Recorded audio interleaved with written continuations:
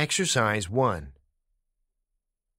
Big data is often automatically generated by a machine. Instead of a person being involved in creating new data, it's generated purely by machines in an automated way. If you think about traditional data sources, there was always a person involved. Consider retail or bank transactions, telephone call detail records, product shipments, or invoice payments. All of those involve a person doing something in order for a data record to be generated. Somebody had to deposit money, or make a purchase, or make a phone call, or send a shipment, or make a payment. In each case, there is a person who is taking action as part of the process of new data being created. This is not so for big data in many cases. A lot of sources of big data are generated without any human interaction at all. A sensor embedded in an engine, for example, spits out data about its surroundings even if nobody touches it or asks it to. Exercise 1.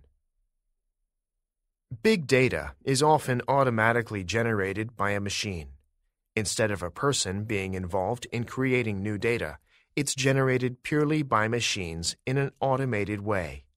If you think about traditional data sources, there was always a person involved. Consider retail or bank transactions, telephone call detail records, product shipments, or invoice payments. All of those involve a person doing something in order for a data record to be generated. Somebody had to deposit money, or make a purchase, or make a phone call, or send a shipment, or make a payment. In each case, there is a person who is taking action as part of the process of new data being created.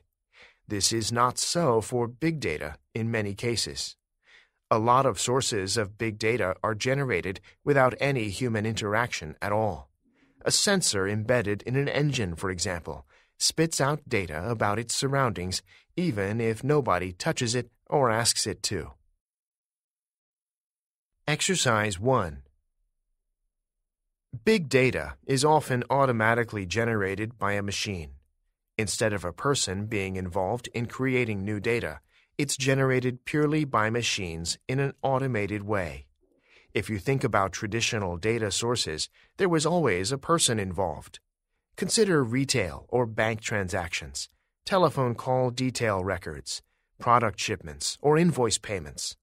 All of those involve a person doing something in order for a data record to be generated. Somebody had to deposit money, or make a purchase, or make a phone call, or send a shipment, or make a payment. In each case, there is a person who is taking action as part of the process of new data being created. This is not so for big data in many cases. A lot of sources of big data are generated without any human interaction at all.